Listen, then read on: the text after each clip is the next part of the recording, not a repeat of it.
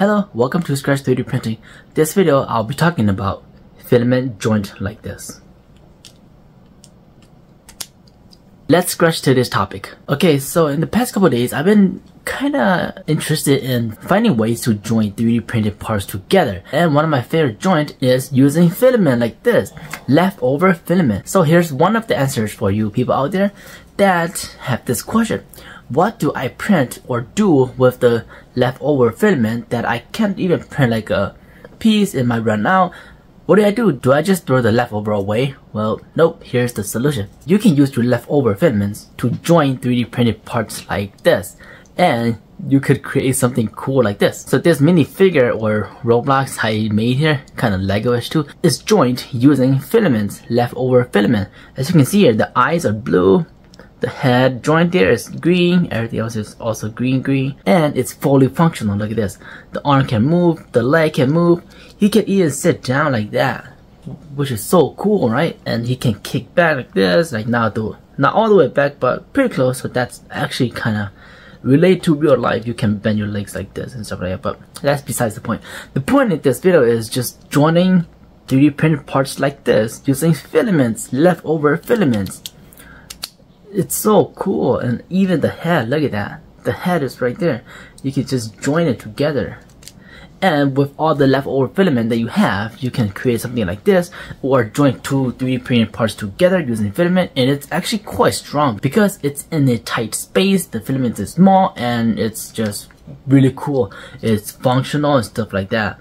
This is one of my favorite joints. I'm not quite sure what it's called, so if you know, let me know in the comments down below what this joint is called. As of right now, I just call it filament joint, or connect two parts using filament. Yeah, it's actually really cool. The head can turn like this. You can use this to join 3D printed parts. You can even customize this, make the eye not blue, red, green, whatever color you want, or whatever color filament you have. And all of these, like shoulder, like the joint here with the legs, like that. You can change the color, like let's say I have red, right? Put that red and then hit that to like blue, and then the eye to white. It's just really cool the way that you can use filament to join 3D printed parts like this. So I'll tell you how I did this actually. It's actually super simple if you want to join parts using filament. So the filament I have here is 1.75 millimeters thick. It's not exactly that, it's about 1.7 to like 1.8-ish millimeters thick. So it really depends on the filament you're using. Some filament are smaller than the other filaments, so just gotta experiment with it a little bit. So ideally I just do 1.9 millimeter holes for everything. Sometimes I do like a 2 millimeter hose if the filament's a little bit bigger, and depends on the way how you print your 3D printed parts. So for the arm here, I printed laying down flat like this, and the circle is going up like this, right?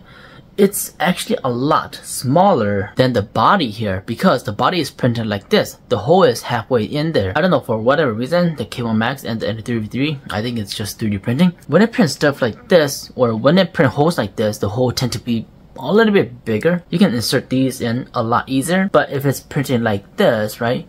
It's printing like this, the hole is pointing up. The hole tend to be a little bit smaller, so you gotta experiment with it. So this hole is 1.9 millimeters and this hole is 2.1 millimeters. So I don't know, it's the same filament, but it's just the way the parts are printed. But at least it still fits together really nicely, really well. And yeah, it's just really cool. The arm, I didn't use filament. It's just like a ball joint, so you just stick it in there, and it's still falling out because it's not the best. It's not the best one. I just quickly model it really quickly, but it can still spin. You can just do it like that. So yeah, hello, I am made with filaments and filament. Yeah, it falls out. It's not the best 3D model I had ever made, but it's still really cool. Even have my logo on there. Look at that, S3DP. Yeah, but anyway, that is pretty much what this video. It's a short video, so hopefully you enjoyed this kind of video. Let me know in the comments down below. Do you like using filament joint like this? Which is really cool, really nice. I will leave links to this 3D model in the description down below on Make a World. So if you want to download this, explore it, make it better, you can go ahead and do it. And yeah, that is pretty much what this video. And as always, keep on 3D printing.